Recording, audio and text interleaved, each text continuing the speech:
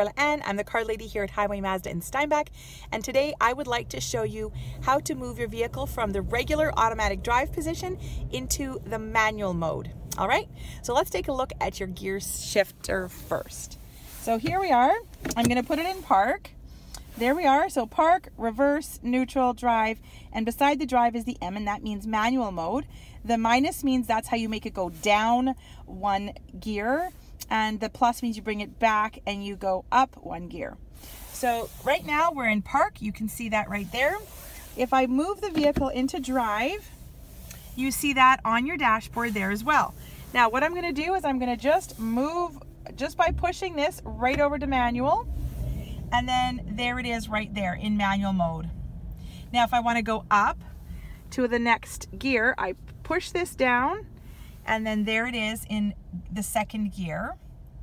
Now if I want to go down a gear, I push it the other direction. I push it up and it goes back into first gear.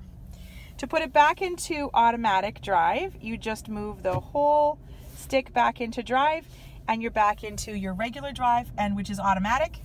And then of course you can put it into park. So that's how you use the manual mode. The one thing I would like to warn you about is that you only can go up or down one gear from the gear you're currently in. For example, if you're driving a manual transmission, you could, for example, shift from 4th into 6th, but in this vehicle you can't. You can go from 4th to 5th or 4th to 3rd, always up or down one from where you're at. If you have any questions, give me a call. I'm Carla Anne, the car lady at Highway Mazda in Steinbach.